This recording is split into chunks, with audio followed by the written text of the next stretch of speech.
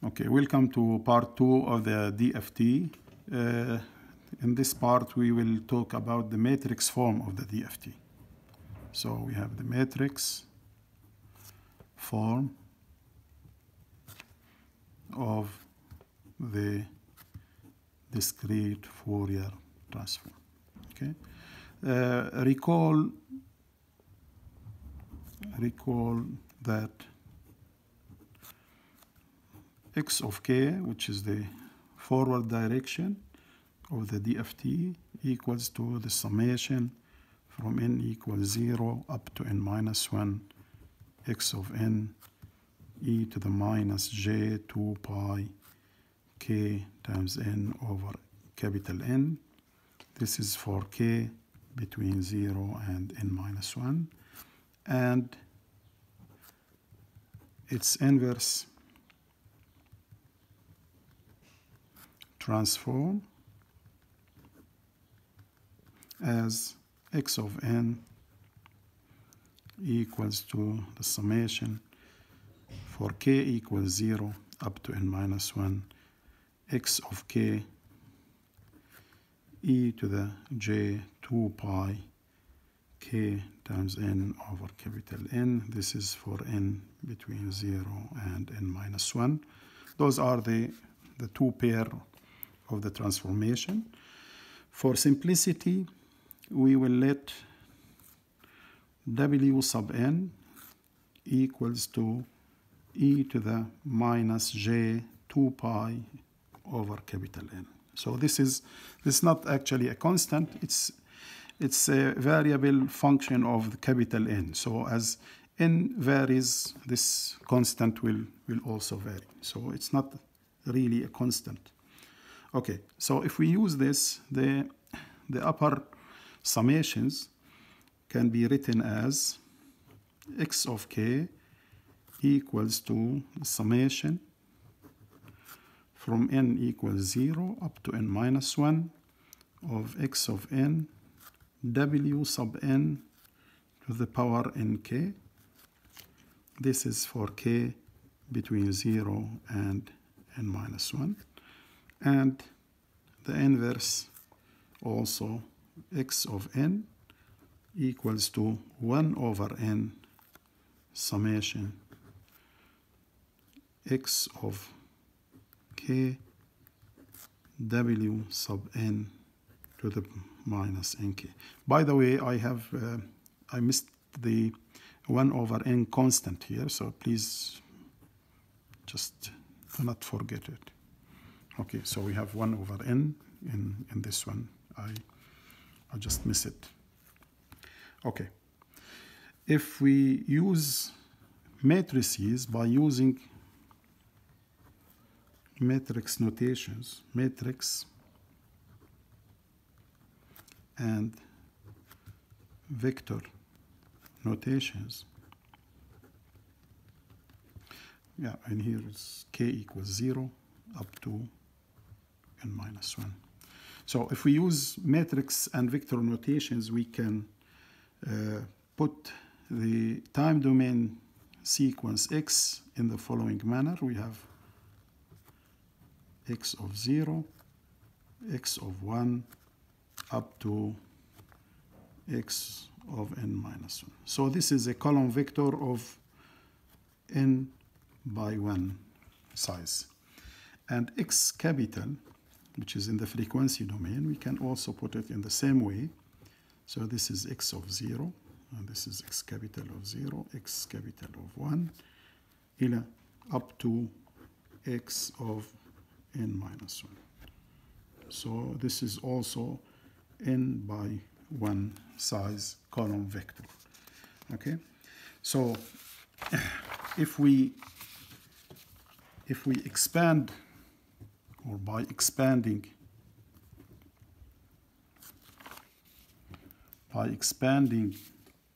the above summations,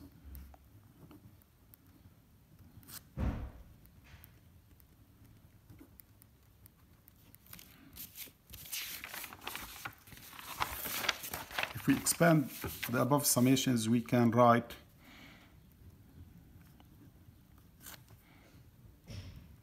we can write the DFT in matrix notations.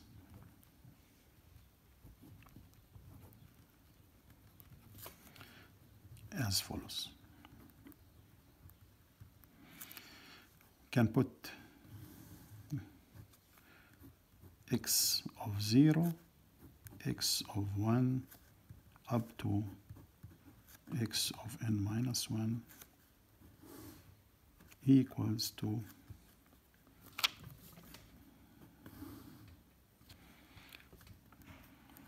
a matrix that has the first row of 1s, then 1 w sub n to the power 1, w sub n to the power 2, up to w sub n to the power n minus 1. And we continue 1 w sub n to the power 2, w sub n to the power 4, up to w sub n to the power 2 times n minus 1. And the last one is also started with 1, and w sub n to the power n minus 1, w sub n to the power 2, n minus 1, and the last item or element in the matrix is w sub n to the power n minus 1 times n minus 1, multiplied by the x vector in the time domain, x of 0, x of 1, up to x of n minus 1. So this is a simplified form of the summation, and this one can be written in a matrix in a shorthand notation.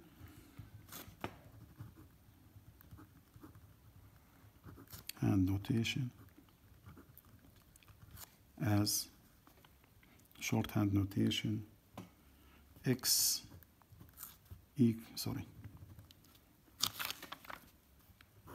capital equals to d sub n times x, where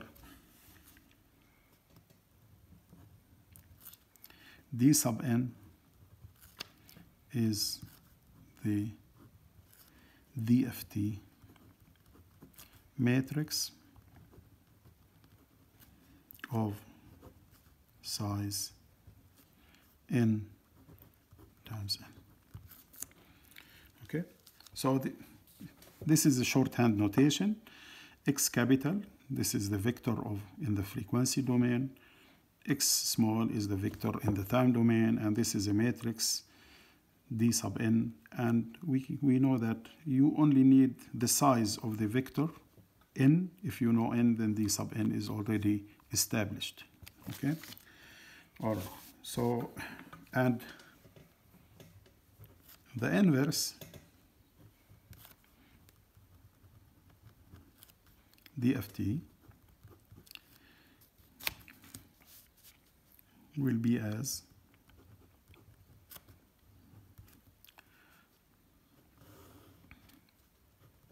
x small of 0, x small of 1, up to x lowercase or small of n minus 1 equals to 1 over n times, also the first row is all ones, and the first column is also all ones, and this one here is w sub n to the minus 1, w sub n to the minus 2, up to w sub n to the minus n minus 1, and this continues until the last row, w sub n to the minus n minus 1, up to w sub n to the minus n minus 1 times n minus 1, multiplied by the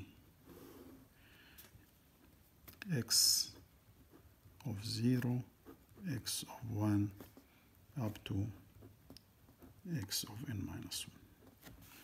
So this can be represented in shorthand notation. So in shorthand notation, x small or lowercase is equal to 1 over n d sub n complex conjugate times x capital. So if you go back, this is how the inverse Fourier transform can be implemented. To get the time domain backward, you have to multiply 1 over n times d sub n complex conjugate, okay? Where d sub n complex conjugate, this is the complex conjugate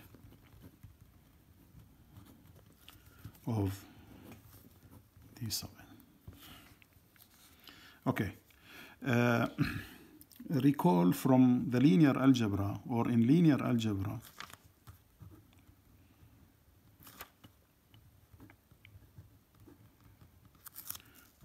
we know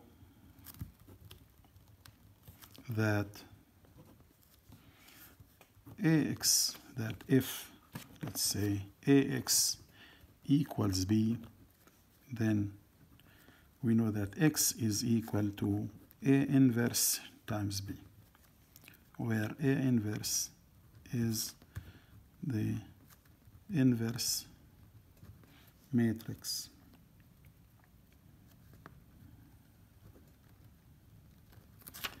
of A. Okay, so if we use this result, we can conclude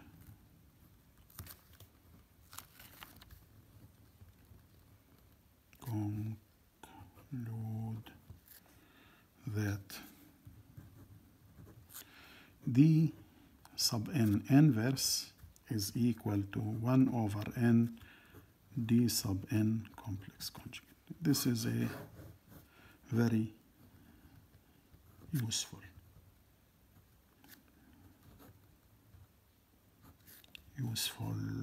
result.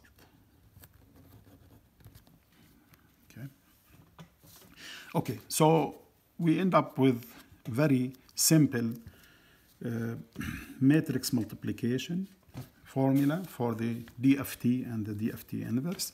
Let's try to use the same example we used for the definition here and try to implement it using the matrix notations. So backward to our example, let's take the same example we had it before. So we have x of n equals to 1, 2, 3, and 1, and we need to find x of k using the matrix form. Okay, so we have n equals 4, so we need D4 matrix, and this D4 matrix is equal to 1, 1, 1, 1, this one w sub 4 to the power 1, w sub 4 to the power 2, w sub 4 to the power 3, also one w sub 4 to the power 2, sub 4 to the power 4, and w sub 4 to the power 6. And the last row, 1 w sub 4 to the power 3, w sub 4 to the power 6, and w sub 4 to the power 9. And if we evaluate those using w sub 4 as given previously, we have 4 ones in the first row, 1 minus j minus 1 and j, 1 minus 1, 1 minus 1, 1 j minus 1 minus j. So this is our D4 matrix. Okay? Okay. So to find the Fourier transform, so we'll find x capital, x of k, which is equal to this D4 matrix 1, 1, 1, 1, 1 minus j minus 1j, 1 minus 1, 1 minus 1, 1 j minus 1 minus j, multiplied by our time domain sequence, which is 1, 2, 3, and 1. So in the result, so you have to multiply the first row with the column to get the first element. So this is 1 plus 2 plus 3 plus 1. In the second one, we have 1 minus j2 minus 3 plus j. The third element, 1 minus 2 plus 3 minus 1. And the last element is 1 plus j2 minus 3 minus j. And the result is 7 minus 2 minus j, 1 and minus 2 plus j, which is exactly the same result that we got using the definition concept. Okay. I will use exactly the same example to also use the inverse. So in example 2, we need to find x of n for x of k equals to 7 minus 2 minus j, 1 minus 2 plus j. So we have an example which has 4 elements, 7, this is the second element, minus 2 minus j. Maybe this is not written in a good way. So we have x of k, let's say, is equal to, as a vector form, 7 minus 2 minus j, 1 and minus 2 plus j. So this is our x of k. To find x in the time domain, we have to use the matrix notation. 1/4, this is 1 over n, times 4 ones in the first row, 4 ones in the first column. So this is w4 to the power minus 1, w4 to the power minus 2, w4 to the power minus 3, and w4 to the power minus 2, 4 to the minus 4, and w4 to the minus 6, w4 to the minus 3, w4 to the minus 6, and w4 to the minus 9. The result here will be 1/4 and the complex conjugate of the d4, 1, 1, 1, 1. Sorry, here we have to multiply by x capital. So we multiply it by x capital. So this is the matrix. This is 1 j minus 1 minus j, 1 minus 1, 1 minus 1, 1 minus j minus 1 and j, and this one is multiplied by x of k, which is here. So we have to multiply this by x of k. Okay, so if we multiply this, so x mod equals to 1/4